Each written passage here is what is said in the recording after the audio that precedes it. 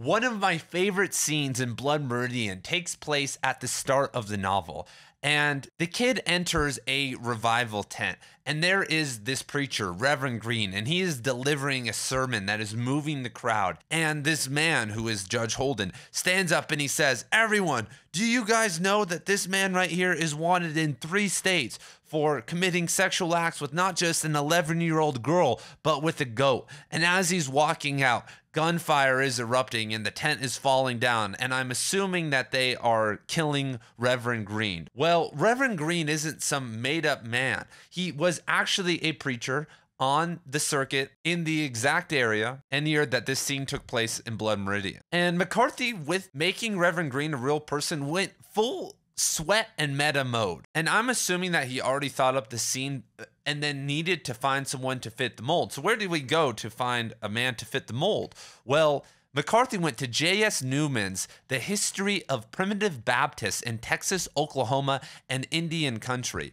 And in that text, it says, quote, Elder R.J. Green joined by letter in December 1938 and was excluded for drunkenness in February 1940. And this is on page 120, everybody. I mean, McCarthy didn't just go to the first page and find this. He had to find this random book. And the only other information we get about Reverend Green in this book is, quote, he affiliated almost exclusively with the anti-missionaries, but before long he appears to have become a moral wreck, resulting, it was said, from some sort of domestic trouble. And so obviously people, especially repressed preachers who are alcoholics, have a higher probability of engaging in weird sexual acts. But we know the judge, when they all get back to the bar, says, "I've never met that man in my life. I don't know anything about him." And I think this scene is important for the story because, first of all, it just shows the trickster energy of the judge. When the judge is saying all this, the Reverend Green does speak some truth when he says, and not to just go full Reddit bro dumbass on you guys,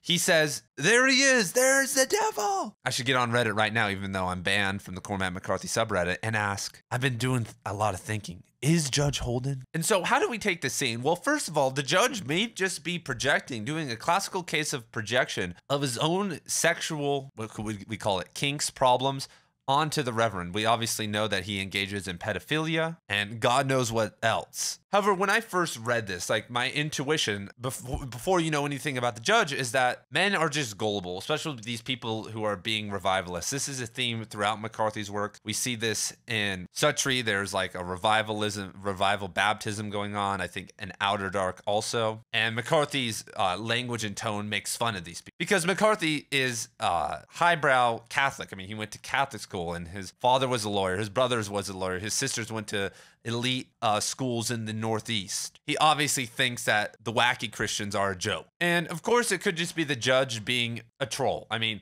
this really sets up the connection between him and the kid and helps us move into his character. And this is something that he does again and again, even to the point of killing and attacking his own men. You know, the Yuma scene was probably planned by the judge. Obviously, everything that happens between him and the kid also. So what are your thoughts about the revival tent scene in Blood Meridian? What do you think the purpose of that being in there is? Do you think it builds the judge's character in a certain way, or is it just a quick pot shot at the revivalist by McCarthy?